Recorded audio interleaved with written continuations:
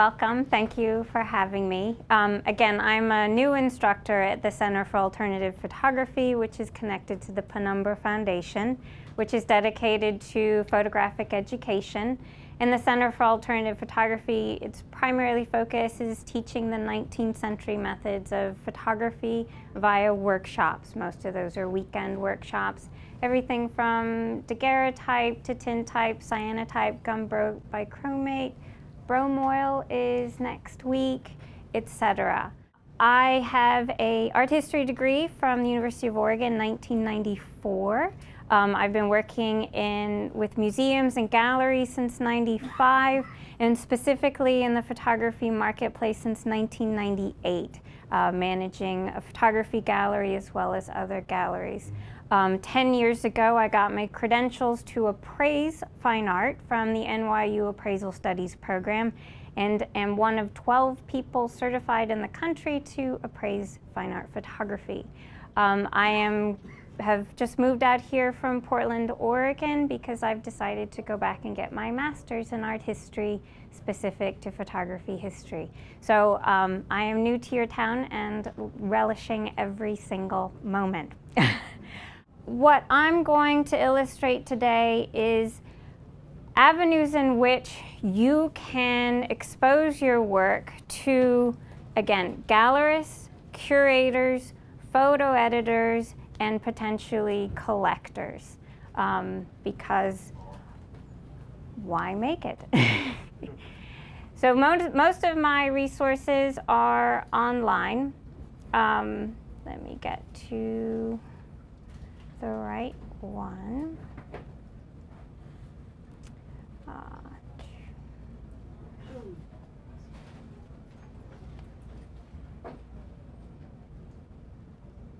So one of the best things that you can do is through portfolio review conferences. This is quite extraordinary to photography in the sense that portfolio review conferences like Houston Photo Fest, which happens every other year in spring of Houston. There is Photo Lucida in Portland, which happens in rotating years. So when Houston Photo Fest was 2012, Photo Lucida will happen in 2013 and continuing. The Fresh Look Art Fair, which is connected with the month of photography in LA, that's also in April, that is annual. There's the Palm Springs Photo Festival, which I recently learned now has an avenue here in New York happening in October. And also Lens Culture, which partners with Houston Photo Fest, now has a Paris arm, usually right before Paris Photo Fair, which is usually the first or second weekend in November. What's extraordinary about these is you have the opportunity to literally sit down with national to international curators, photo editors, gallerists, freelance curators, as well as institutional curators, and people like myself. And one of the things that I do is I'm advisor to a new photography gallery in the city of Dubai. So I do look for work that's relevant to that mission statement, which has to do with photography of the region. Considering how difficult it is to get access and how inundated particularly curators are, this is pretty remarkable. You usually get 15 to 20 minutes. You sit down just like here with the individual and you show them your portfolio. Because you have such a constricted amount of time, it is extremely important that you go prepared, in the sense that you want an edited portfolio. You wanted to make sure that you have your strongest work It's good to have a series, something that shows consistency, as opposed to the highlights you've done over the years, which can be somewhat random. Because as my colleague Ellen Bond says, who's a stock photography strategist, memory is usually associated with the worst image and the last image. So make sure your worst image is one of your best. And also remember that you are not always your best editor. You're very close to your work. You're often very emotional about certain pieces. So if you have someone you trust who can sit down with you and go through your portfolio, your images, to help you cull it down and refine it, that is to your advantage. Also bear in mind that you are schlepping your work and possibly sitting down with anywhere from 30 to 40 people in the course of 4 days. One, you're going to be extremely exhausted emotionally and physically. So you want to be able to manage your portfolio. In some cases, I know photographers who have done small portfolios and then had a large example of their work, particularly if they tend to print in large format. That way they can show the individual, what traditionally, their work looks like or how they prefer it to be presented, without, again, you having to lug around 30 by 40 inch prints, which is not generally. And also bear in mind that they're going to be handled. Depending on how you wish to orchestrate it when you're at the table with the individual, generally speaking, I prefer to ask the artist, how would you like to present this to me? And either the artist will scroll through in a very specific order and give me a monologue about the series or the work or the impetus. And in some cases, they ask me to just go through at my pace and take it in as is without commentary. And that's really up to you. It's also good to be prepared with regards to what you're going to say. It's not always easy to talk about your own work. But again, time is very, very precious. You're in a room with probably anywhere from 40 to 50 individuals. It's loud, lots going on. The other thing as well, take cards, take collateral, take something to leave. Curators and gallerists will take things with them. The most important thing you can do beyond that initial contact is follow-up. Follow-ups are paramount. Be persistent without being a pest. That is one of the other things that you want to be aware of.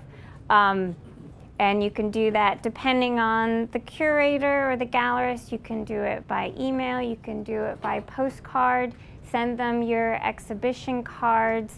Again, they are looking at anywhere from 60 to 100 portfolios in the course of 4 days. These are also expensive. Most of these cost, I believe, plus or minus $800. That expense covers the cost of getting the reviewers to one central location. And again, these reviewers are from all over the country, so in a sense, it's much easier than traveling to LA, Houston, New York, and Paris. But it is an extraordinary cost, not to mention your expenses. There are some resources. I don't know, I believe New York probably has a regional arts council where you can apply for professional development grants. I do know photographers who have applied for those grants in order to pay for the fee, and they're expensive for these events. So that is a way to help you fund it. There is also critical mass. I'm very sorry that registration is closed. This is a cheaper way to, again, get your work reviewed by probably 3 times as many reviewers as you would at a portfolio review conference. This is remote, it is digital. The way that it works is that you submit a portfolio of 10 images via their website. They probably get anywhere from, plus or minus 800 submissions. There is a pre-screening process, and I don't envy those individuals who go through those 800 portfolios in the course of a month and a half. But then those pre-screened portfolios then come to me and my colleagues, and we receive a disc or a website link. And then over the course of anywhere from 8 to 10 weeks, I sit down and review 200 portfolios. And we rank those, we actually vote. The winner gets a book, gets a published book with a partner. At one point they were doing a traveling exhibit. What's really nice about this organization, this remote conference, if you will, is called Critical Mass. And it is every other year. I encourage you to sign up for the newsletter so that you get the next notice of when registration comes up again. The umbrella is Photolucida. And again, nonprofit organization, it's based in Portland. The executive director of Photolucida, her name's Laura Moya. I can't say enough wonderful things about her. She has consistently vetted reviewers and refreshed the list of reviewers to ensure that the people who are coming and sitting down with you are offering opportunity. It's not just a free trip for the gallerist or curator. They need to come with a show, group exhibit, representation, what have you. So bear that in mind. They are looking at your best interest and benefit. And Houston Photo Fest as well is also, this is a month-long festival.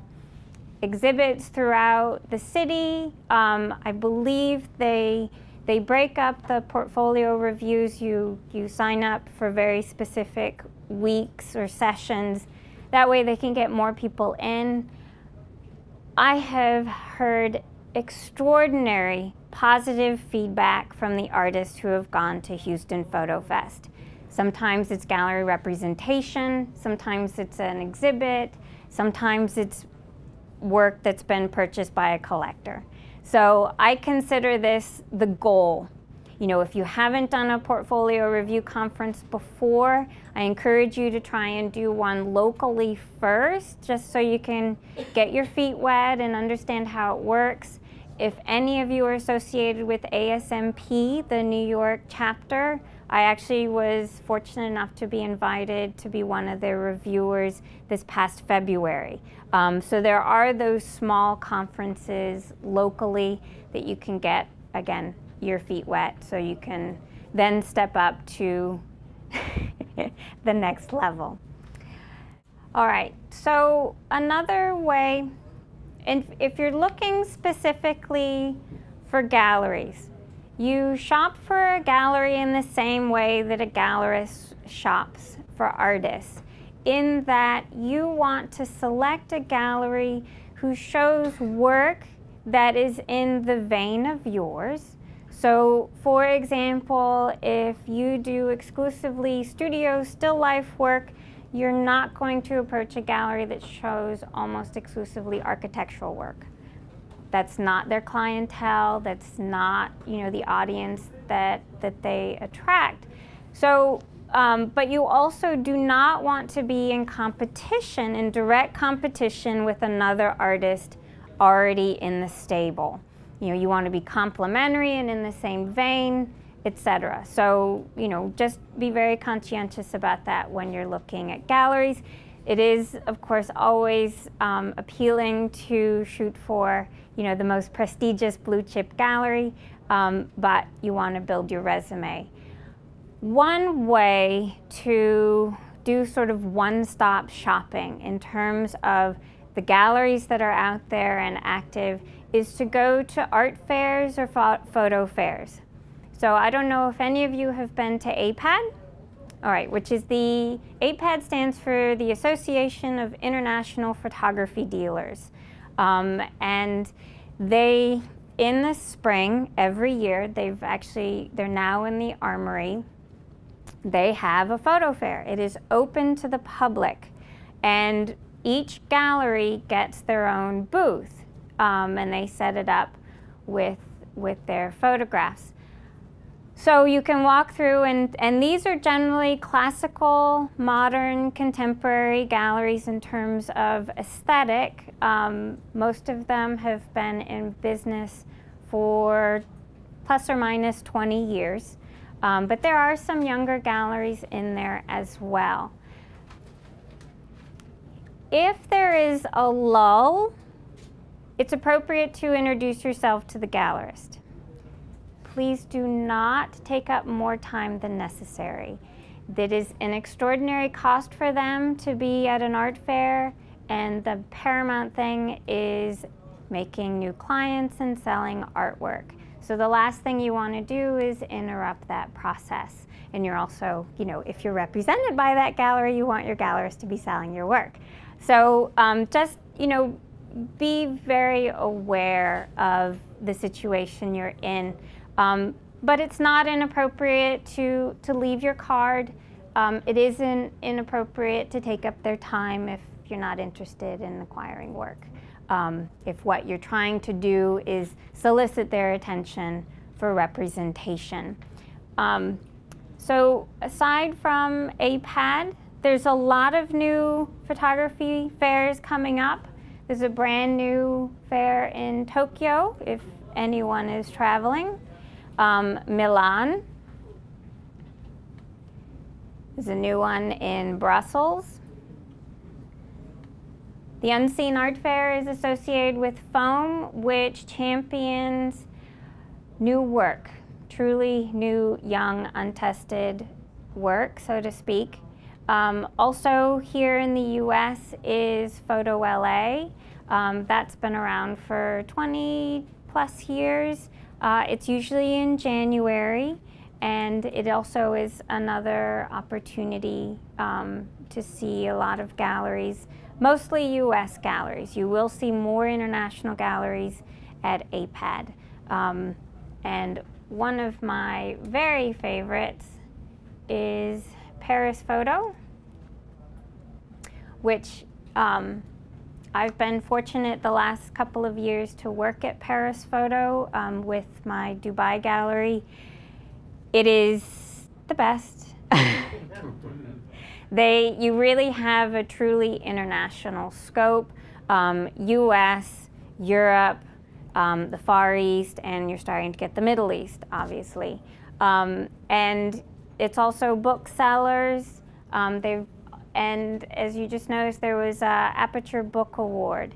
So the other thing to notice about the art fairs is if you're with a gallery that shows at an art fair, it demonstrates that they're getting your work in front of an audience outside the usual demographic. That's a big plus. And probably also demonstrates that the gallery is in a financially healthy state, because again, these are very extraordinary in terms of cost. Some of these fairs provide prizes, like Paris Photo has partnered with Aperture for a book prize. There's another fair event in, I want to say Toronto, that's called Contact. And they have, let me see, here it is. They've partnered with BMW, and there's the BMW prize. It used to be a $25,000 purse, which is a big deal. And the way you even get submitted to this prize is that the participating galleries in the fair are asked to submit artist's work for the competition. So it's via the gallery that you get in, and then into the competition, and then usually they have a very prestigious jury selection, and it looks nice on your resume, not to mention the money. So that's another advantage with art fairs. So this segues into the photo festivals. Some of these photo festivals, this one again is in Toronto. There's another one in Montreal. Let's see, this one is in Montreal. One of the biggest ones is in Arles. Many of these fairs, the artist makes a submission and has opportunity to show their work. It does depend on if they've hired a curator. For example, with the Montreal Fair, they've actually hired Paul Womble, who's doing the theme of drone photography. So that sort of puts all of you at a disadvantage unless anyone in here is a drone. So some of them are more conceptual, but something like Arles is extremely well attended. It is prestigious.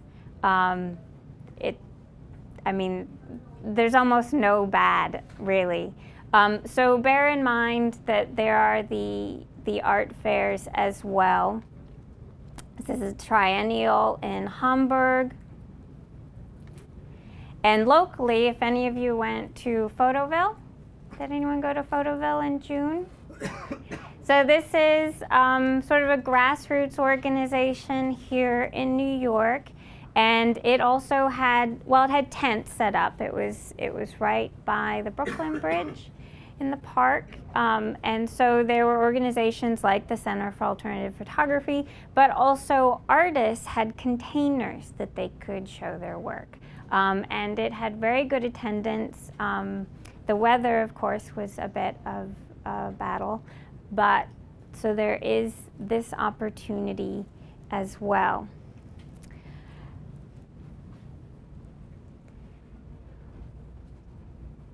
Yeah. Can you show me Milan and Tokyo one? The Milan, sure. Here's the Tokyo. And if anyone would like these website addresses or the list of all these websites, just leave me your email address here and I'd be happy to send you the list. Not all of the website addresses are logical. Okay, and then this is the Milan.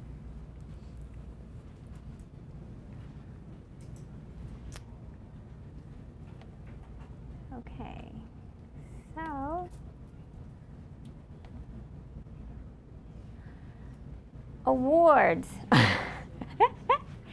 Okay, I cannot reiterate with any more emphasis, you are your own best advocate. Whether you're represented by a gallery or not, things happen because you make the effort. Even if you're with a gallery, you are still responsible for promoting your work. You got to remember that a gallery is representing anywhere from 20 to 35 other artists.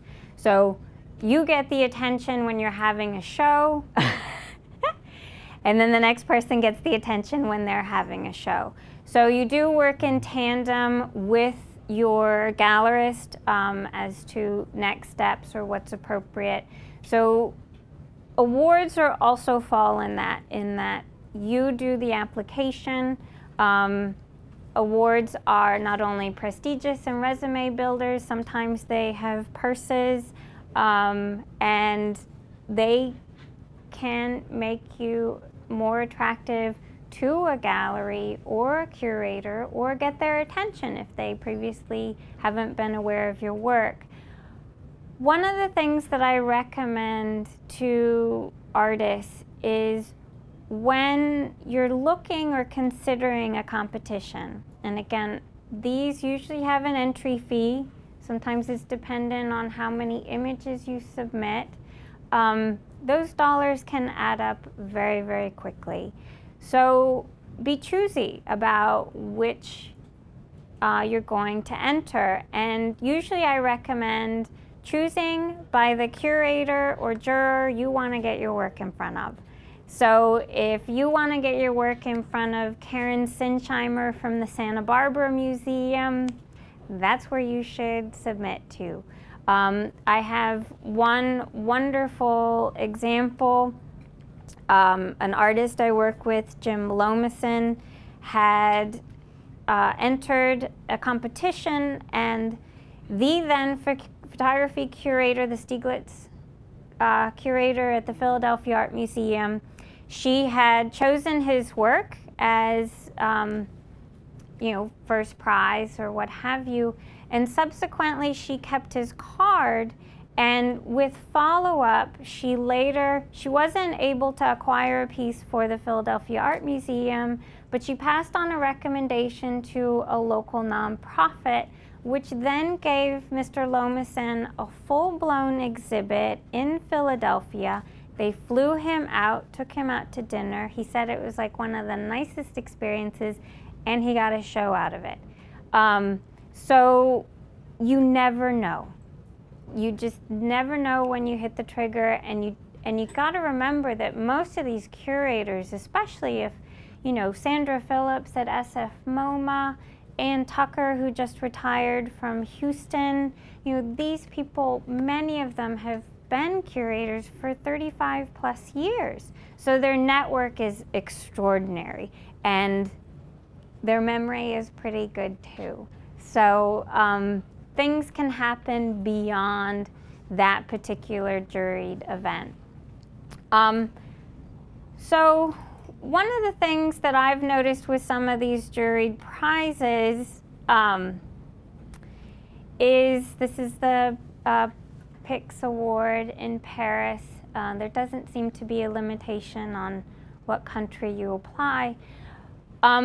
There are famous and renowned photographers who are often the jurors, and that's wonderful. But more often than not, the benefit will be if they give you the prize, not if they give you a show, which they can't do. So, that's something to bear in mind as well. And that's also applicable to portfolio reviews. If you sit down with a fellow photographer, you're probably going to get critiqued, which may not be why you want to be there, as opposed to finding a possible avenue for your work. So this is the Gala Awards. This is a very interesting site in that they have, where is it? Oops. They have rotating, see, like here's one juried by Steve McCurry. Very nice man.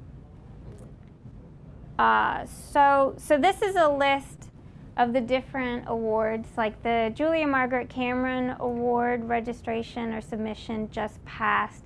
So this website has quite a few different awards, so it's a good one to pay attention to. Another one I didn't pull up is the Duke University Center for Documentary Studies. They hand out the Dorothea Lange Paul Taylor Prize. If any of you are familiar with that, it's a very prestigious prize. That one, you want to pay attention to the submission guidelines, because that prize is when a photographer and a writer have coordinated for a very specific project that's usually, of social importance. So pay attention to that sort of thing. This is, I always go back to my Portland roots. So the Regional Arts and Culture Council has a grant search feature, and you can narrow it by your location or your discipline, And as you can see right here, the Aaron Siskin Foundation is currently open for submissions. What's the name of that again? Sorry. I get this through racc.org, and it's usually right under grants. It's the very last selection, so it's very, very easy to find. Here locally, you have the Foundation Center. Is anyone familiar with that? Foundation Center? Down. No, this is just called the foundationcenter.org. They have a office right off of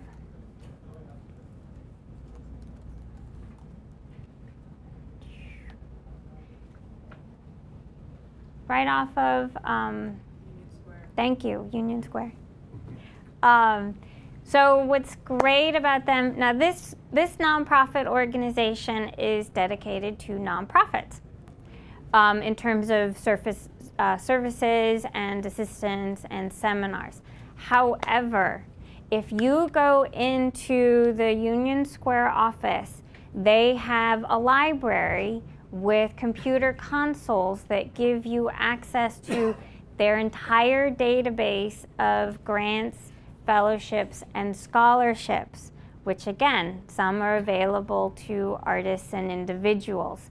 If you go through their website, there is a fee.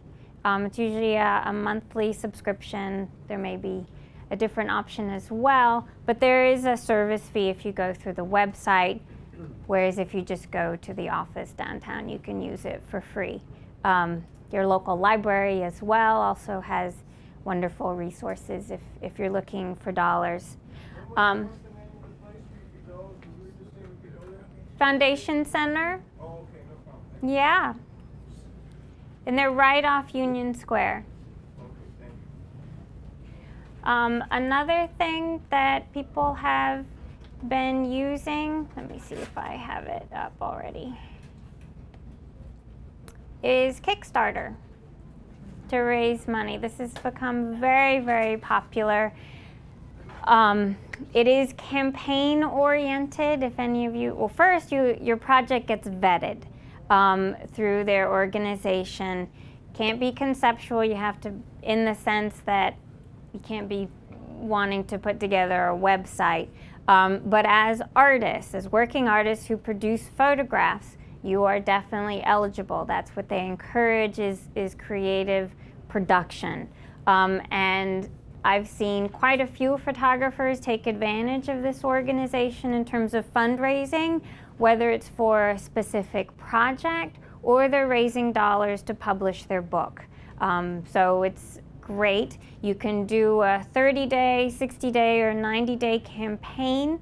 I spoke to an individual, actually is former head of the Department of Art History, who started smarthistory.org, and he did a campaign through this to help raise money to do videos.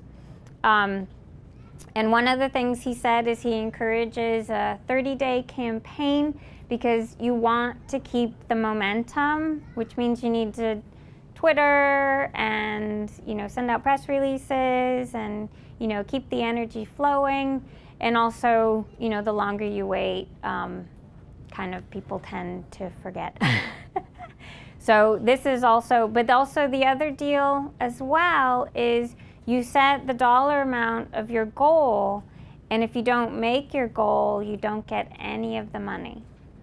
If you make your goal and anything above that, you get the dollars for your project. So, you're not guaranteed the dollars that come in, but that is another option as well.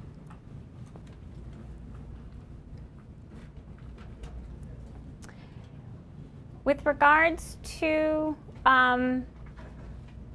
resources, many of you are probably familiar with PhotoEye Books.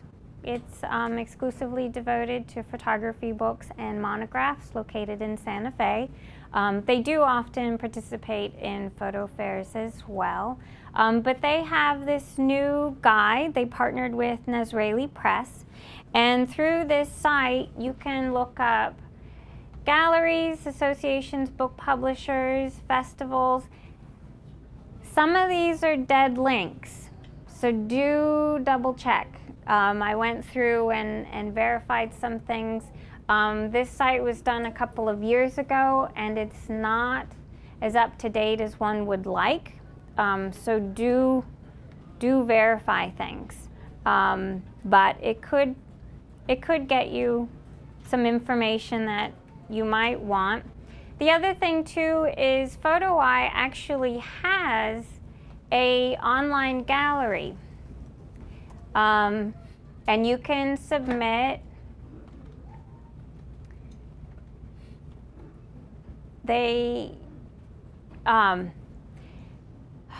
you submit a portfolio, they put it online, they have a database. So that's another opportunity in addition to the physical gallery. They don't actually represent artists, so it's a constant rotation. And when it comes to nonprofit galleries, that is another opportunity. Like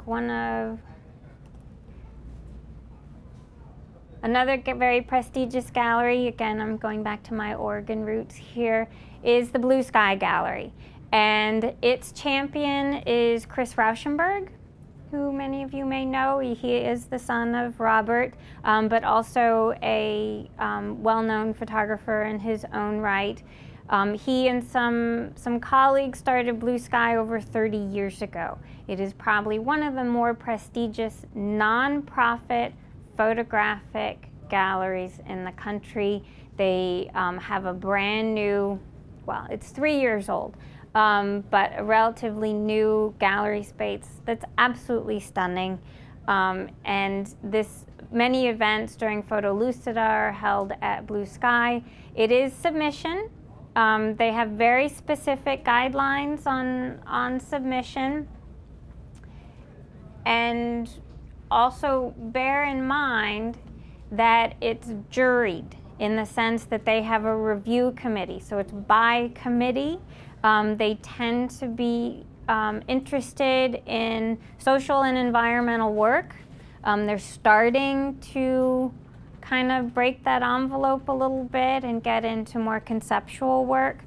So look through, see what they've been doing. They do tend to be experimental.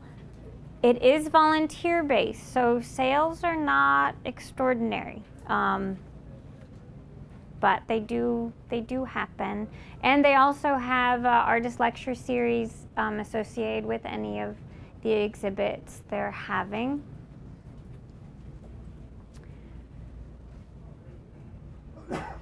For other gallery sources, are you familiar with Photograph magazine? It's actually a local publication. I have a copy here. It's just photographmag.com.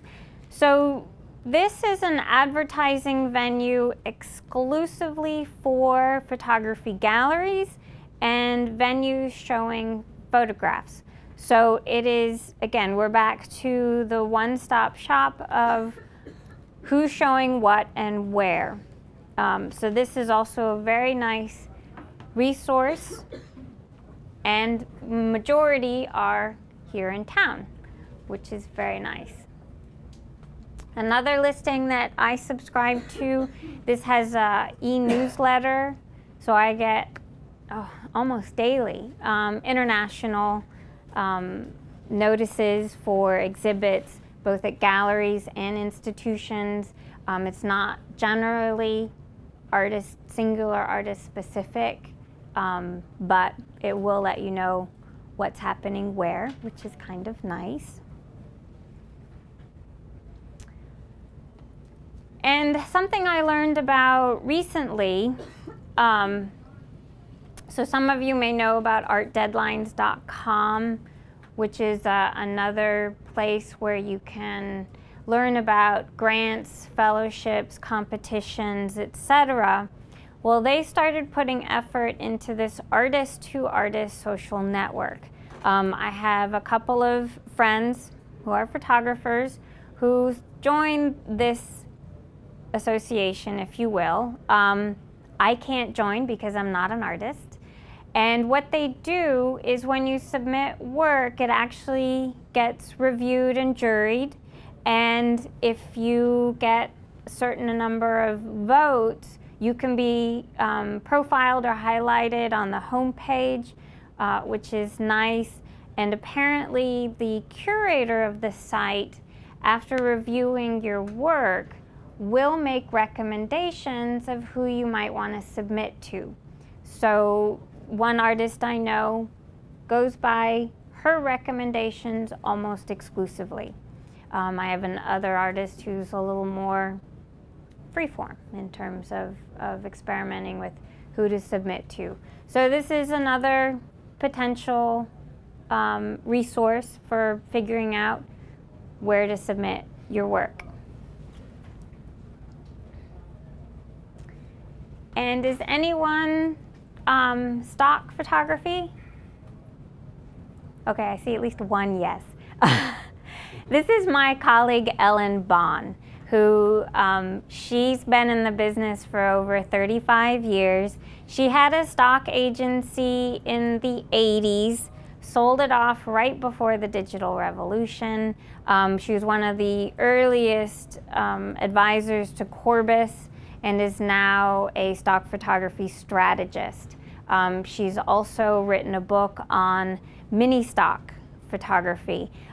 So if anyone is looking to refine their portfolios for added revenue with regards to stock, she's your lady. The book that she wrote, let's see if I can pull it up. That's not it. The book. This little book she wrote displeased some of her colleagues because apparently it eliminates the middleman, where the artist can basically source their work directly to the client, those who are using stock. In the portfolio reviews that you do, Uh-huh. how do you prefer the presentation? Do you prefer loose prints? What size? Bound? Cards? How do you prefer that? And also, if you have a target list of galleries, how do you actually approach the gallery in a way that will get you? Okay. The first thing you should do is, well, I'll go back to your question first. I'll put up the center I'm promoting.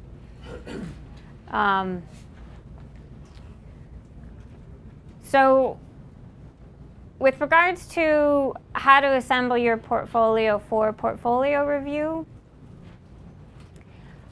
I would say all of the above, because again, I'm one of the reviewers. I want you to present it to me the way you prefer it be seen. So if you prefer a folio, you know, where each print is in a sleeve, that's just fine. If you have matted prints, that's just fine. If you have loose prints, if you want to show me, you know, just a book with images in it and then have one large print on the side saying this is how it's normally shown. I've even looked at portfolios on iPads. I don't recommend that because one of the disadvantages to the digital platform is it's at 72 DPI and it's about this big and it doesn't represent the physical piece. And craft is as important as the image as far as I'm concerned. How many images? For portfolio review, I would say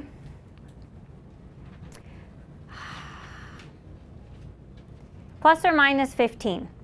If you have two bodies of work that are very, very strong, do 2 10s. If you have one really strong body of work that's probably in the 15 to 20 range, I wouldn't go more than 20.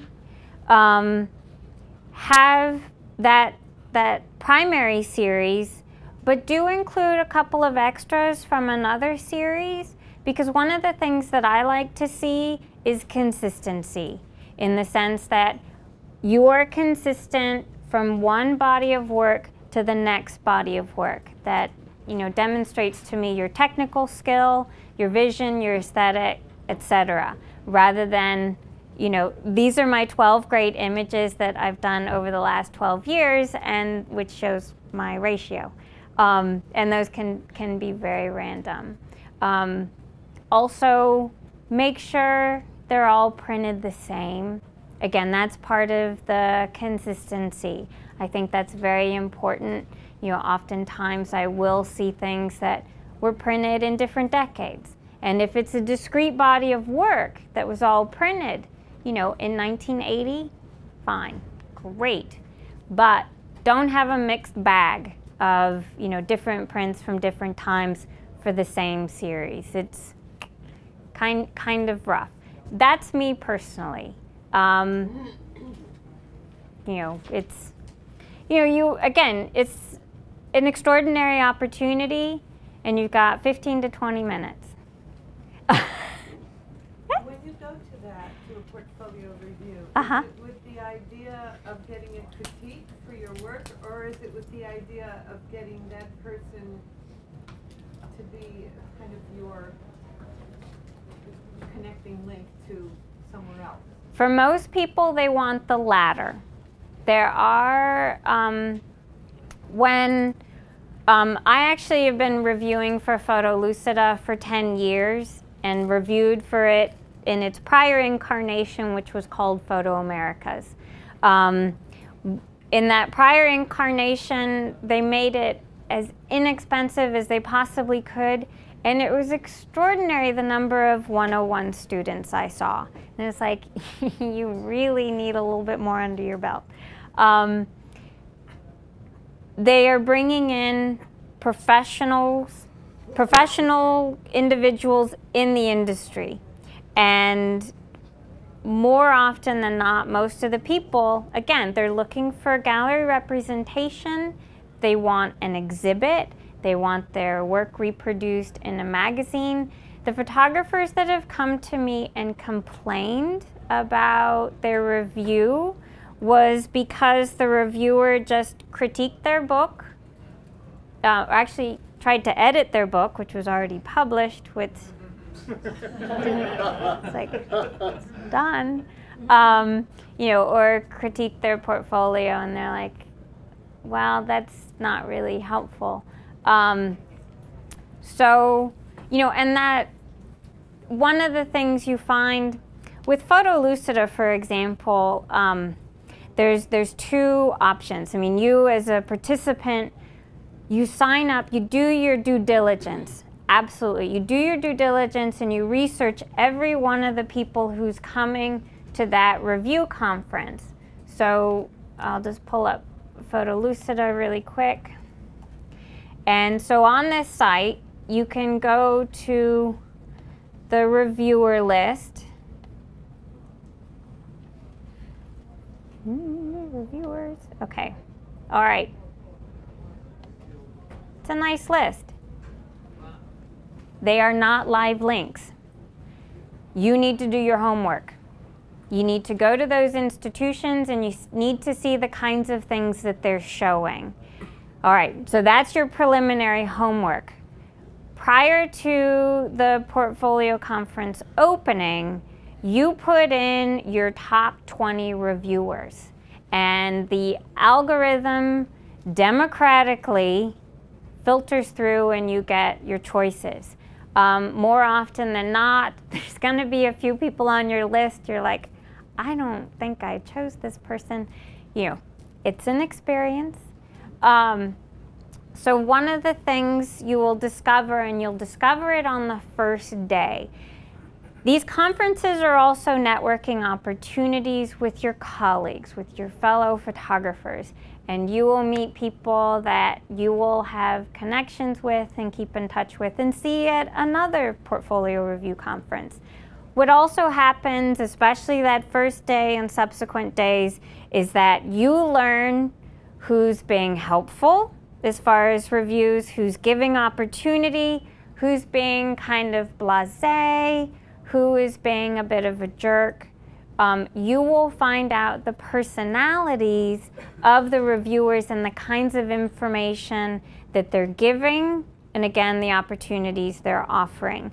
So talk to your co-participants, because they will also help you interface, with your next portfolio review. Sometimes, you will find out that the person you have next, white gloves only, or they don't want to touch anything. And that's personality. You're dealing with individuals. So that's a big factor. So getting back to Photolucida, I'm usually not on this list, even though I'm a reviewer, in part because all these people are in the ballroom with the table. It's you, the banquet table, the reviewer, and a clock, and 50 other people around you. The cacophony of the atmosphere is a little unnerving. And what Photolucida started doing, and I started this because I was in limbo. I wasn't representing a gallery at the time, and I was an independent dealer and couldn't really provide an exhibit opportunity for artists. So they started the lounge. And in the lounge, it was actually literally a lounge with tables and water, and you could, photographers could have a respite between sessions. And I would go in there and I'd have a badge. Mine was of different color and it said Jennifer Stoots. And the first day I met with 2 people. The second day I met with 10 people. And the third day I had a line waiting for me. And what was nice about that is that first day, those 2 people told the other participants the kinds of things that I talk about. So as a consequence, the people who came to talk to me, they wanted that kind of advice. And at that time, I was sitting down with this and their work and saying, all right, you should consider approaching this gallery. Keep in mind that this dealer is very particular about X, Y, and Z. So you want to do this, but you definitely don't want to do this. So I was giving them a guide of who they might want to approach. And then again, as each day progressed, it was nicer for me, not only because the people who came to me wanted to hear the kinds of things that I could help them with, but also if it was someone who there just, wasn't really a click. I wasn't sure how I could help them. We met for 5 minutes, and it was very nice to meet you. With someone I was very engaged with and had very interesting work, I would sit with them anywhere from 25 to 30 minutes. I didn't have a clock. So that was a much more free and comfortable way. But it was also hard to cut people off, especially when I had the line and it's 6 o'clock on Sunday and we're all going to dinner and there's 4 people waiting for me, which I'm more than flattered, but I couldn't meet with. What about the second question she asked? I'm sorry, the second question.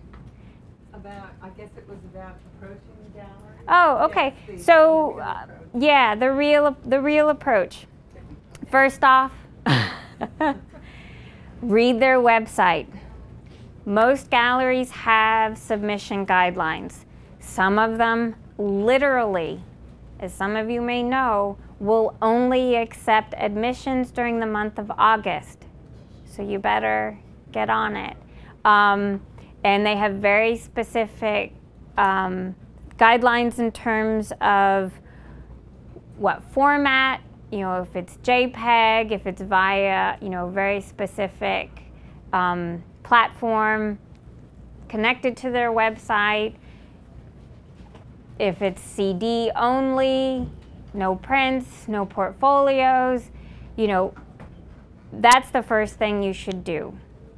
The other thing, you're in the best city in this country you could possibly be in terms of choices for photography galleries and galleries that show photography. Visit regularly. Say hello to the receptionist.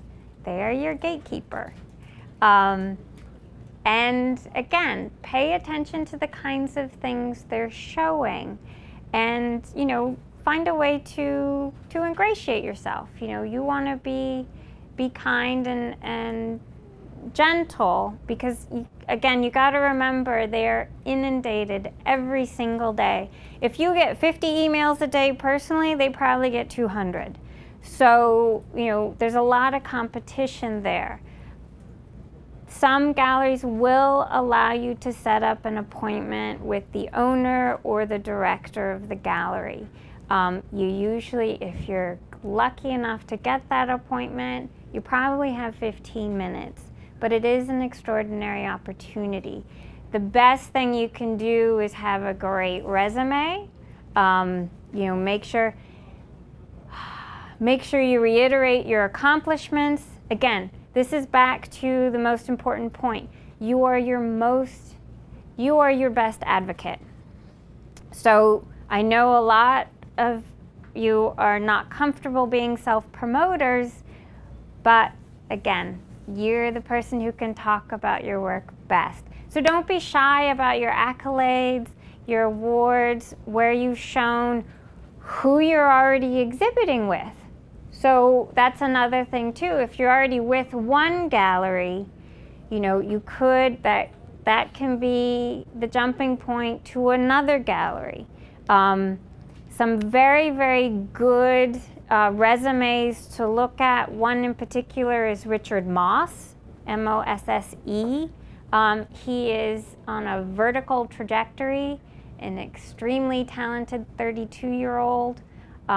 He has gone out of his way to get his work in front of just about every freelance curator and applied to just about every award. And he already has a Guggenheim. Wow. Yeah.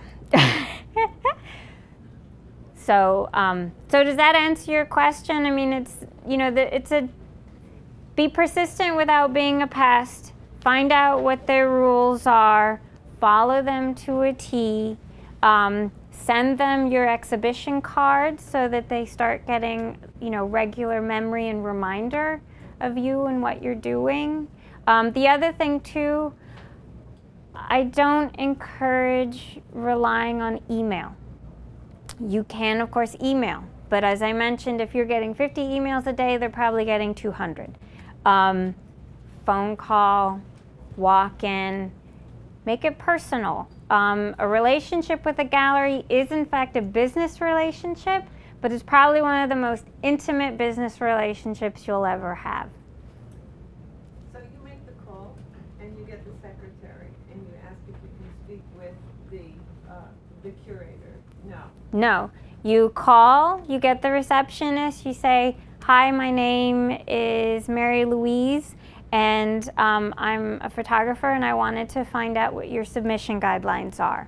Do you have a minute to tell me?" So again, the receptionist, the people at the front desk, they're the nicest people if you're nice to them, and they're your gatekeepers. And so getting your work into an institution can be challenging or it can be easy. To get it purchased can be more challenging than donating. But it does still go through a review committee. It has to go through the curator, and the curator usually makes a case to the acquisition committee that it is additive and beneficial to the museum's collection. I do know that with Houston Photo Fest, Again, the former curator of photography at the Houston Museum of Fine Arts, Ann Tucker, went regularly, bought regularly. She also has bought work from Radius Books. So Radius Books is a fairly new fine art publication that came on the scene a couple of years ago. Their photography books are stunning. And what they do is they sell you, the artist is participatory in the financing of the publication, and they do that through donating work. Radius Books is a 501c3 nonprofit, and they sell those prints by the artist to then fund the publication. So Radius, for example, has a relationship with collectors as well as institutions. Again, it's getting your work acquired by institutions is challenging, particularly in a depression, coming out of a recession. Most museums do not have the endowments of the Metropolitan, MoMA, or the Getty. And even those institutions, those endowments shrunk during the recession. So acquisition dollars are contracted. That being said, our institutions in this country would not have the extraordinary photography collections that they do if it weren't for private collections. So the Metropolitan Museum of Art acquired the Gilman Paper Company collection. The Sam Wagstaff collection is at the Getty. The Stieglitz collection is also at the Met, including the Walker Evans archive, etc.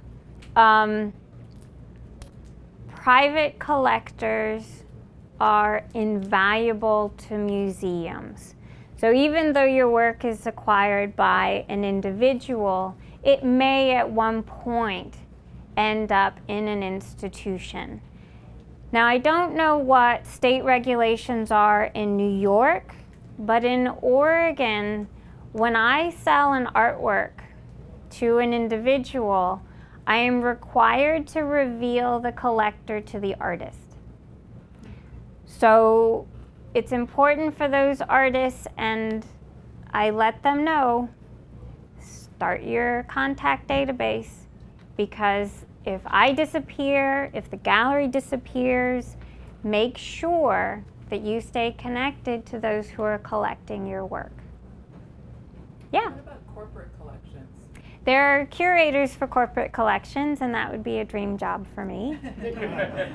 Spending somebody else's money. Art fairs. Well, no, you don't find them, they find you. Let me backtrack a little bit. Here you are. So when I've worked with corporate curators, they're actually 2 generations ahead of me. Generation and a half. Most of those curators are actually in their 60s, and they're very, very fortunate. So a lot of investment firms, insurance firms, and what they do, which is very interesting, is when they have a local office, they obviously want to decorate that office. And that curator's job to go into the local community and buy artwork, regional artwork for that office. So I mentioned the Blue Sky Gallery in Portland, which is a nonprofit. They actually referred a corporate curator to me at one point because they were opening a new office. The other places that these curators go is art fairs. Again, one-stop shopping. There was a joke in New York for a while of fair fatigue among the curators because, I mean, there's so many wonderful things happening in the city every other week. And many of them would go to Basel, Miami Beach, which is a very big event, usually the first weekend of December. It's a contemporary art fair with a lot of satellite fairs. There is photography there, among other things. So again, it's back to they find you, you don't find them. In the world of museums and galleries and collections, is digital work taken on the same level of seriousness as darkroom prints? And how is pricing negotiated in the world of fine art, digital as opposed to darkroom? Because I do both. Okay. It's a bit of a quagmire in terms of answering that question. I would say what I have found is if you're working in digital, if your work is digital, then it's appropriate for that piece. If you're doing reprinting older work that is traditionally darkroom and then making digital carbon pigment prints, you're making a different version of that piece. What I found is it's not a discrimination, but it does need to be crafted to the exceptional levels that it's capable of. For me, what I find is, and for people who are sort of new to digital prints and kind of say unflattering things about it, you know, usually because they're not familiar with it. In the same way that watercolor is to gouache, is to acrylic, is to oil paint, in our medium we have daguerreotype to cyanotype to photogravure to gelatin silver to digital. It's another palette under the same umbrella.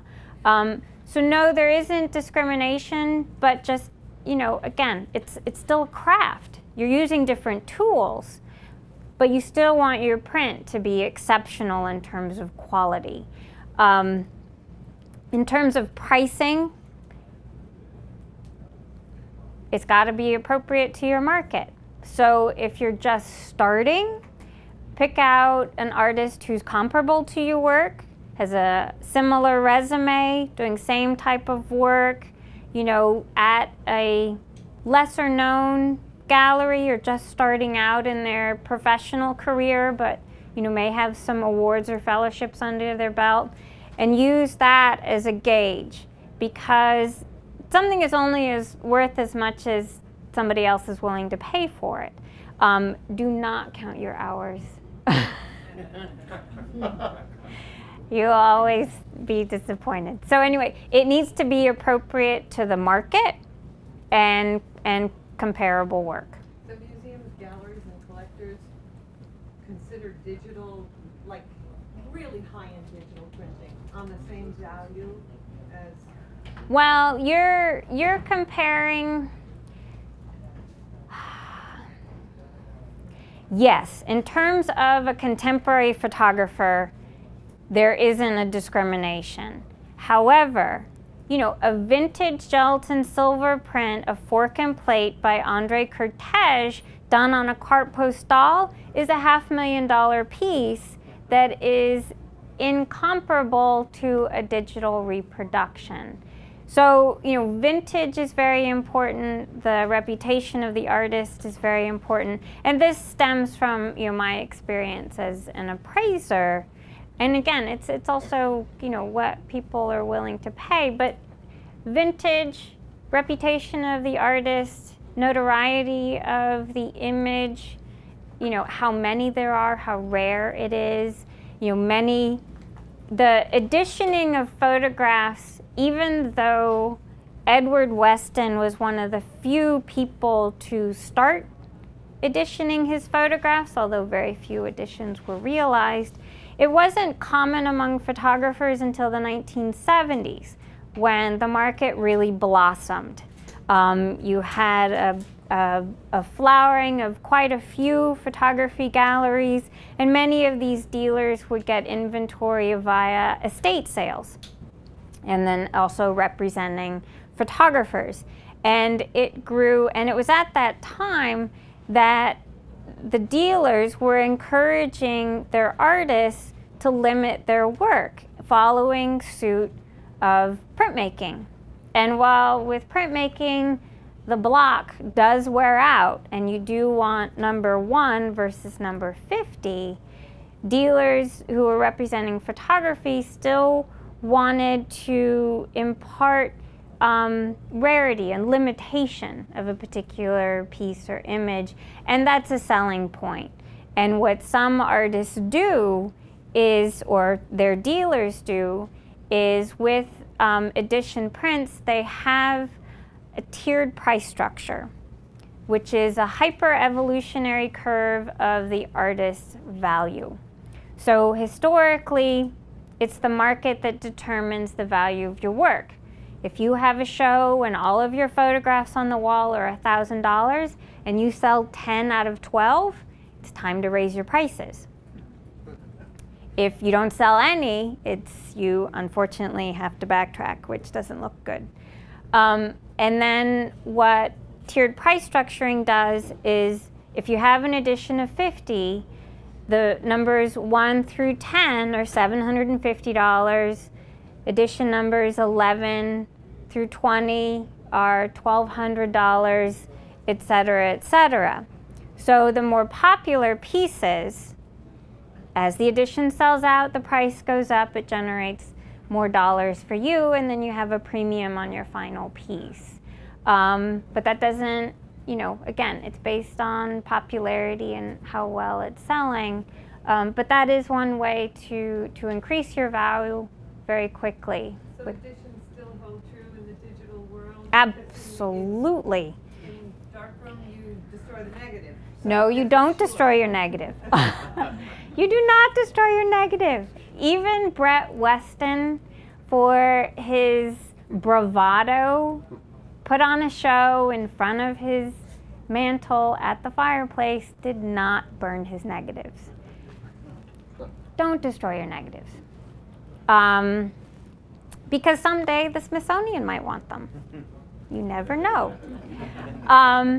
But when you edition your work, you are essentially declaring a contract between you and the collector. Don't violate it. You're shooting yourself in the foot. You really are. And there are some collectors who hem and haw over, well, I'm not sure why you have an edition of 50 on the 11 by 14s and an edition of 30 on the 16 by 20s when it should be all inclusive. That's actually cleaner bookkeeping.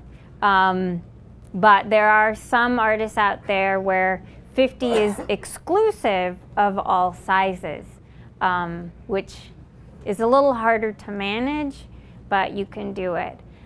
With artists like Herman Leonard, the well-known jazz photographer, he did a brilliant thing, in my opinion, in that with his 11 by 14s, it was open edition, unnumbered, available at any time. Price point was very steady for many, many years. It was $600 and then it was $750. But then he editioned his 16 by 20s, those were editions of 50, and his 20 by 24s. And those were very precious, they were very popular. They sold out, I think, they sold out at either 7,500 or 10,000, closer to his death. But that way, because majority of the people who were acquiring a Herman Leonard were not buying a Herman Leonard photograph, they were buying an image of Ella Fitzgerald. So that was, he understood why people were buying his work, and that there was, another faction of the collectors who appreciated, he's an extraordinary photographer, in addition to having captured Billie Holiday. I may have missed how you define fine art photography as opposed to other types of art? Because sometimes I look at things and I'm not quite sure what they call it. Yeah. Well, one of the things I absolutely adore about this medium is it walks many, many lines. And what some might consider fine art may have started out as photojournalism or fashion photography or social documentary. That's what makes it so great. So, and there is a trend right now. While many photojournalists have been embraced by the fine art world, many contemporary journalists are now pushing to get their work into galleries because it's getting harder and harder to make a living. So, but I guess, you know, ultimately it is a product in the sense that a fine art piece is something that you put on the wall. It's something you wake up to every day. It's decoration, it's intellectually stimulating, but it's a physical object that you can engage with, whether you frame it, whether you just put a sealant over it, if you hang it with, you know, magnets. So it is without question a visual medium. You know, that line's starting to blur when this visual medium is shown on platforms like iPads, which are then mounted to the wall, or the little digital frames that rotate, you know, on your grandmother's desktop or your own desktop. So it's a very, very gray area as to what is fine art and what is kitsch. You know, it's really taste. I mean, when I'm approaching a client about a piece, I mean, for me, it's about matchmaking. Because why live with something you're not in love with? Why live with something you don't want to wake up to every day? You know, but there are individuals who think it's important to collect work that represents a certain trend, a certain era, you know, something that's very important in history. And, you know, it may, to some people, be ephemera, because it's been used, you know, as a press print or something like that, but, you know, it can be considered art to someone else. So does that kind of help? Anyone else? Yeah. Can you talk a little bit about signing the images on the front, on the back? What do you use to sign it with? Because I've tried a couple of different things. It doesn't really look all that good. Well, if it doesn't look good, I guess it's not right. So as an appraiser, I've seen many different ways of signing things. What is appreciated by collectors, I'll take, for example, Henri Cartier-Bresson, who always very flamboyant, big signature right in the margin below the piece in ink. And of course, more often than not, the client wants it framed with the mat exposing not only the image, but of course, the signature. And it doesn't have UV glass or plexiglass, and it fades because it's in ink. So that's one issue. But again, the client wants the signature. Many artists like Andre Cortege, for example, would sign on the back of the print in pencil. Beautiful signature, very elegant. This is actually preferable from a conservation standpoint because water can be their friend when they're dealing with photographs with issues, and pencil is much more stable to deal with. What has been very problematic is someone like Brett Weston's work. How many of you remember crescent board? That awful, it's kind of tan in the middle with the green back. All right, full of acid, absolutely dreadful. Fortunately, most of the artists and photographers who are mounting their work on crescent board, the mounting tissue fortunately proved a buffer between the crescent board and the photograph. In some cases it did not, in which case it then infected the artwork.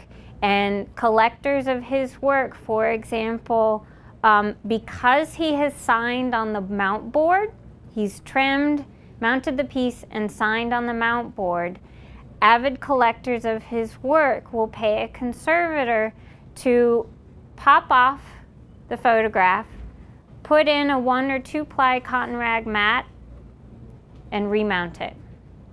You've saved the photograph, you have a buffer, and you've also saved the signature, which is actually a majority of the value at this stage. And personally, I think it's distracting to see signature on the overmat, you know, where you have the overmat and then they've signed on there. Ansel Adams, he would sign very small, right in the margin. So most of the ones I've seen, it's signed in the margin or it's signed on the back. And usually in pencil, sometimes in ink. But again, you know, experiment with your pens and bear in mind that it's light sensitive. Does that help? Okay. For more information, please visit us online, give us a call, or stop by our New York City Superstore. You can also connect with us on the web.